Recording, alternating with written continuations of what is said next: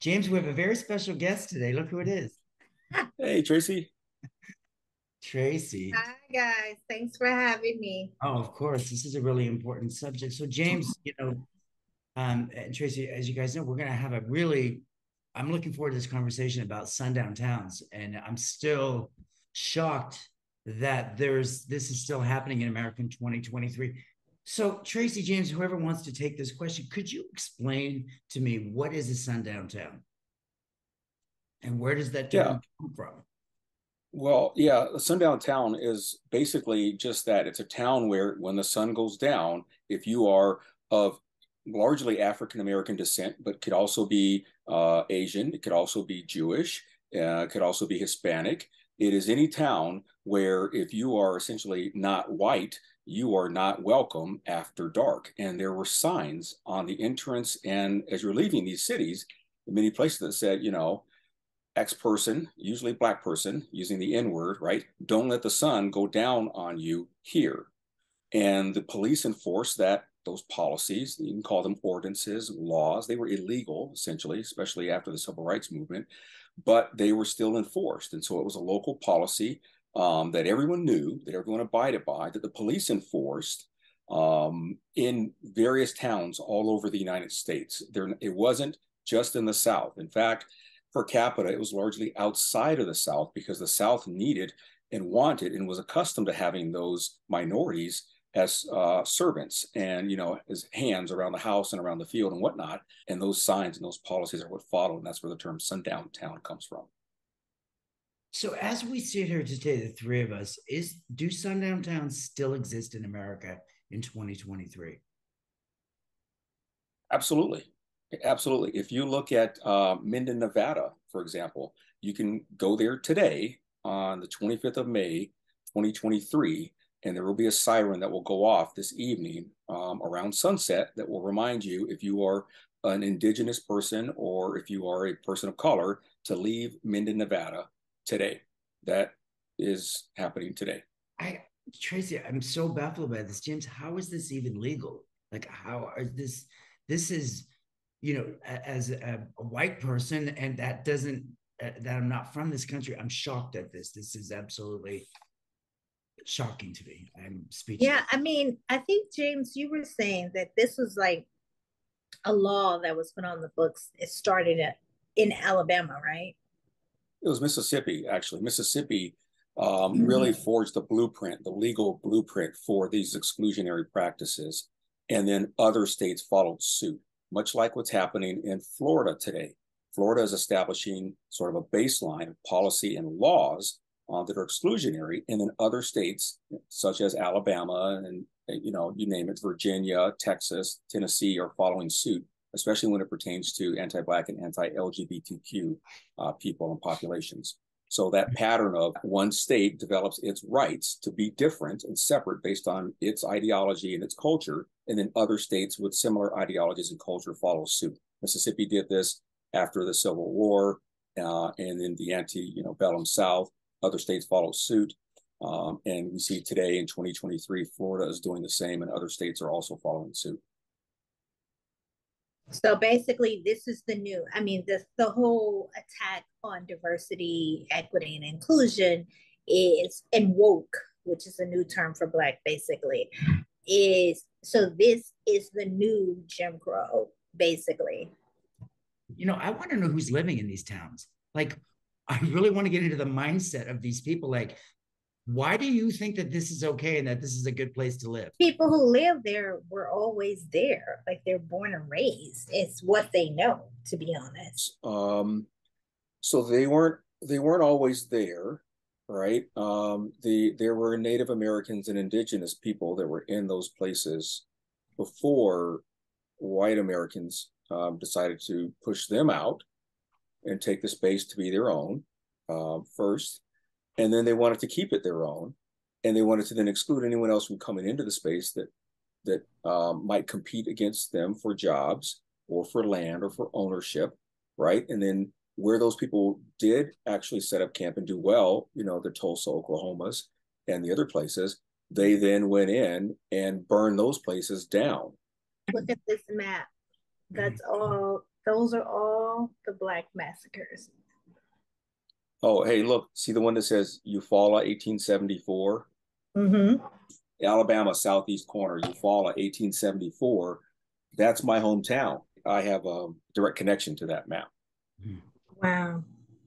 And they even, I mean, look, it happened in Detroit, New York, Washington, D.C., Philly, Wilmington, Atlanta, Charleston, Memphis, St. Louis, Springfield, Missouri, Chicago. Like, not just, I mean, Tulsa is not the only one.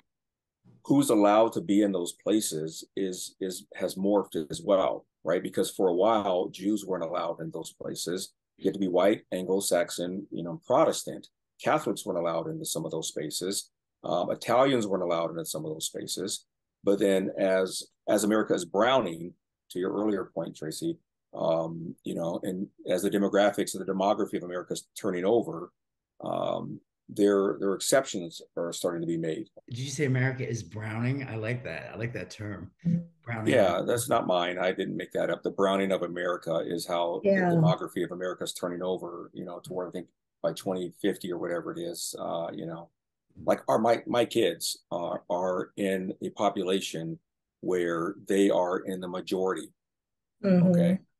Whereas people who are voting today, Gen X and above, I'd say, maybe even some millennials, brown people are still in the minority, but for the little kids, brown people are in the majority. And as they raise into voting age and ownership age, today, the majority is trying to make sure that even when they become the minority, kind of in a South African apartheid sense, they still have power and control. Exactly.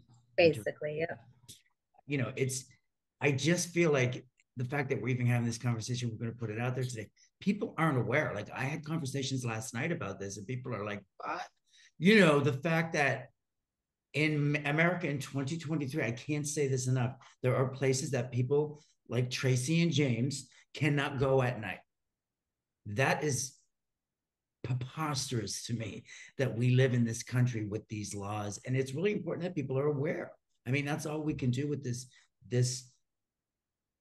conversations that we're having. The sad part, Steph, is, we say, okay, it's 2023.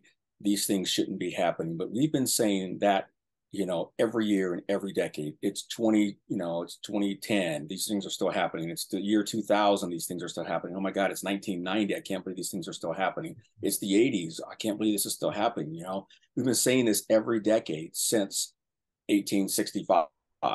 Right? I can't believe these things are happening. In fact, that's what happened in 1965, 100 years later, after 1865. That's where the whole March on Washington and the Civil Rights Movement came from, is because, Black America finally said, hey, look, we've been talking about this for 100 years. America, you have not, you have defaulted on the check that you wrote us. You have not followed your obligations. You've not kept your word. It's been 100 years we've been saying, I can't believe this is still happening. And so the fact that it's happening, now in 2023, some 60 years after that 100-year point, 160 years later, sadly, I'm not surprised, because that's been the pattern. That's been our history. And James, so you were saying that the app shares like location safely. I mean, it's sad to say, like, I remember they had the Green Book. So basically, this is the digital version of the Green Book that helps people navigate driving from one place to another in this country. Did I hear you correctly? Yeah, Tracey, that's what we're after. That's the problem we're seeking to solve, is helping people to navigate smarter in a place, in a way that factors in their identity into their decision calculus for how they're going to go from point A to point B. And, speaking of the Green Book, we have a copy, right? You can actually go out and buy your own copy of this. It's a reprint. This is from, this is the 1936 edition to 1940. But they printed this book. Victor Hugo Green printed the Green Book to help African Americans navigate all these rules about what towns and where to get their services, right? And this book was in print from 1936 until about 1965. And the reason it stopped being printed in 1965 is because the Civil Rights Act and the Voting Rights Act came out, and they thought, okay, Jim Crow is dead. No need for this anymore because we're allowed everywhere now. And that's just not true. It wasn't true then, and it's technically and sadly still not true today. Right. So your app would be able to identify, so say Tracy's, we'll use her as an example, is traveling, and that app would identify for her that, hey, this town, these are the laws, it's a sundown town. Like, would it be that, is your technology that simplistic in the sense of don't go here? Or I'm just trying to understand. Well, I think Yeah. he's saying it's like if I said, okay, I'm going from New Jersey to Atlanta, it would route me so that I do not go through a sundown town. It would route me around those sort of, what do we call them? Landmines. And basically, they're landmines, right?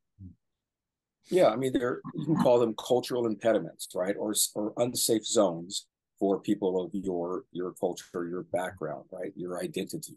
And that's the technology that we're developing. We're still working on it, right? We have one piece of it that's out in the public space now, which is the live streaming body camera piece, which is called Angel Tech, Angel with a J. But the larger navigation system, of which that Angel was a part of, and we pulled it out based on what happened to George Floyd, right, in 2020. We're still building that. It is it's a big problem to solve. The data's there. We're just putting it together, and we haven't actually put it out into the public space yet. But yes, that's the premise upon which the company was founded. Interesting. So I have a question about safety, because you have a history in keeping people safe from your background. How safe or unsafe are we in this country right now? Well, yes, I do have a background in safety and security. 30 years in national security, both as an engineer and as a pilot, and then a member of the intelligence community, doing geospatial, mapping and safe zones and unsafe zones for our, armed forces and our warfighters and our allies. I've done this in Afghanistan. I've done this in Africa, certainly in the United States. And when you talk about safety, it is security. It's a personal thing. It's also a corporate and a cultural thing. When you say how safe are we, it depends on who the we is, right? And it depends on where that person or those people are. And time matters as well. What time of the day, what time of the night. That's the whole sundown piece comes, right? So safety and security is a multifaceted, multi-factor kind of a problem set. And we're doing this all the time, Tracy. You're always trying to figure out, am I safe here? Am I not safe here? What time, And so we as human beings naturally do this, no matter what color you are. We as human beings naturally do this. In America, people who are minorities, specifically African Americans, have a long, multi-hundred-year history of this since, 1619 forward. We've had to try to figure out, what are these rules? What are these protocols? Am I safe? Am I not safe? How do I get from point A to point B during the day, during the night? So that's sort of a long answer to your question about how to figure out how safe we are. We're cooking all of those factors in based on people into technology so that we can put a tool out to help people with that calculus. But I'll also say to you, just look at some of the travel advisories that have come out about safety, right? If you look at the NAACP's recent travel advisory, it basically says if you are African American and or LGBTQ plus in the state of Florida, in that location, you are not safe right now, because this state is openly hostile towards people of color, towards African Americans, and towards LGBTQ plus members. And so it advises you, the NAACP, right, is advising people to be very careful, warning you even when you're traveling in the state of Florida about your safety. And that is terrible. That is horrific.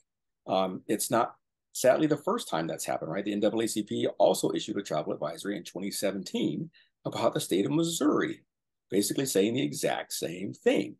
And so, I'd say, we have to pay attention, right? We have to be mindful and understand, especially when organizations like the NAACP are putting out travel advisories and other countries are putting out travel advisories about the United States and your safety based on our epidemic of gun violence.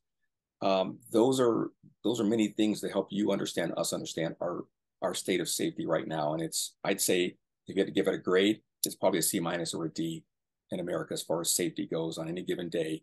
When we have Yeah. more school shootings in a year than we have days on the calendar so far, our safety rating is very low. Very low.